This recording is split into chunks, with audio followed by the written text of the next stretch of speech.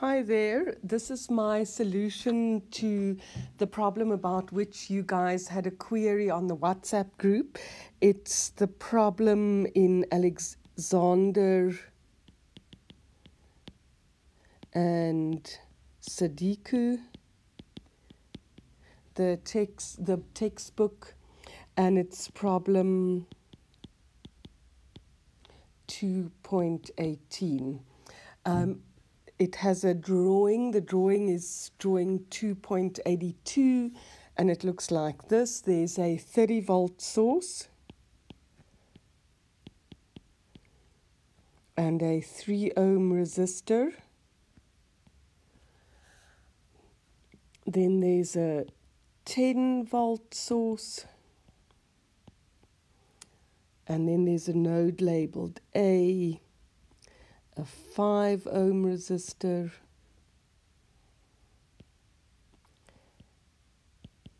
and an 8-volt source.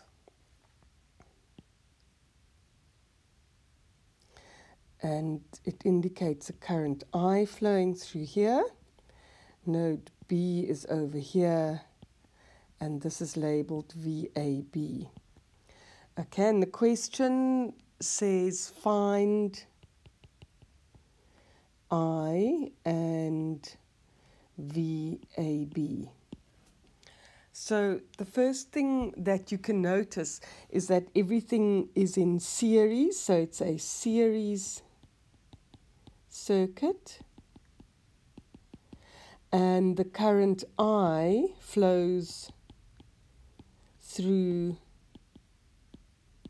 all the elements. So we can write the voltage across the voltage drop across the 3-ohm resistor. So let's call that plus V3 ohm, and we'll call this plus V5 ohm. So we know from Ohm's law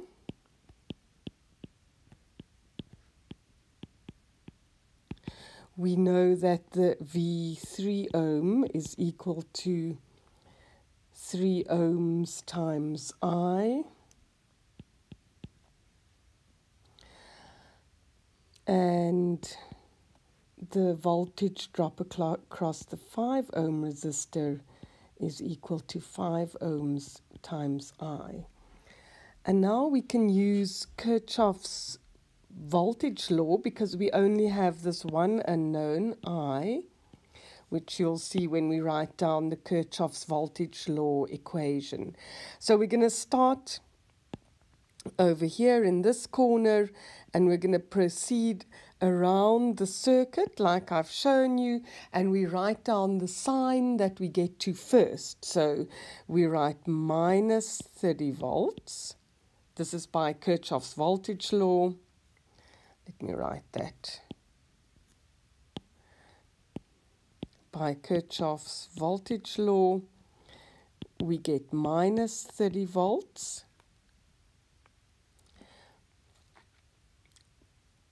plus 3I, that's the voltage drop across the 3-ohm resistor, minus 10 volts plus 5I, which is the voltage drop across the 5-ohm resistor, plus 8 volts, and that all has to sum to 0. So if you add all the like terms, then you get 8I, and that is equal to 32 volts. So I is equal to 32 over 8, which is equal to 4 amps. Now,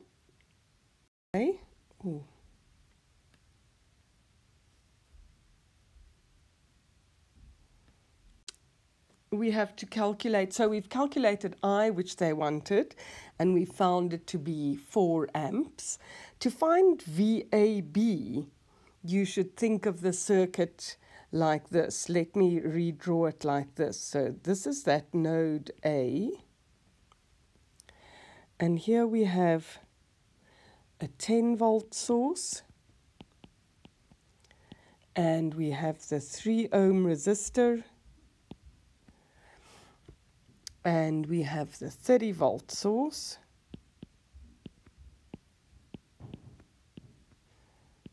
And then this is that node B, right? And down here we've got a 5-ohm resistor, and we've got that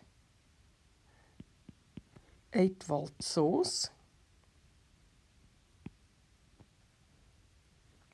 And remember, we've got the current I flowing through here, which we found out previously is equal to 4 amps. So if you look at the circuit from this point, then you can see in this branch here, we're going to look at this branch, or those 3 branches, then you can see what we've got is we've got current I flowing here. So for the 30-volt source, it's flowing from the lower to the higher voltage. So we've got plus 30 volts.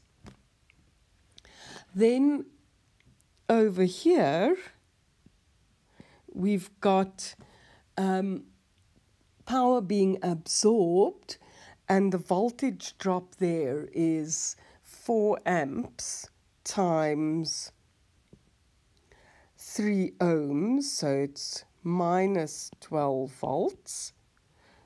So over there we've got minus 12 volts.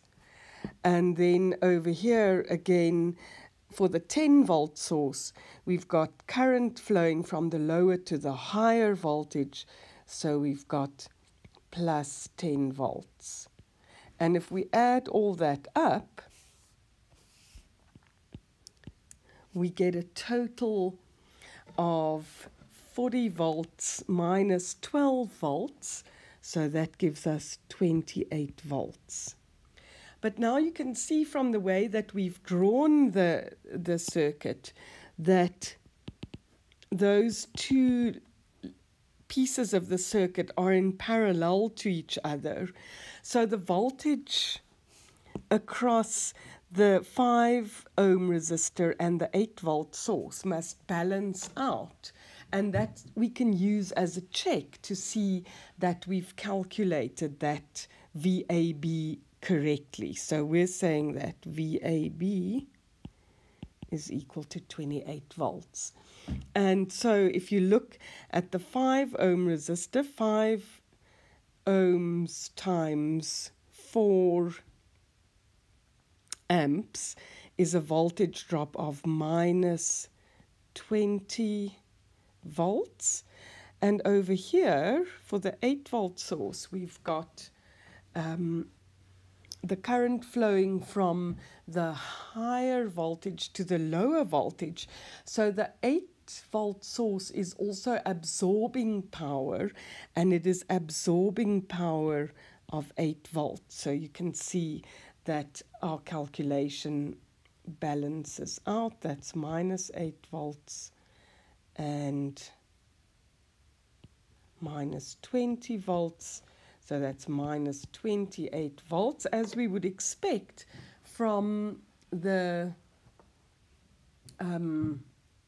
conservation of energy law. The 2 must be balanced to each other. So VAB is equal to 28 volts. I hope that makes sense.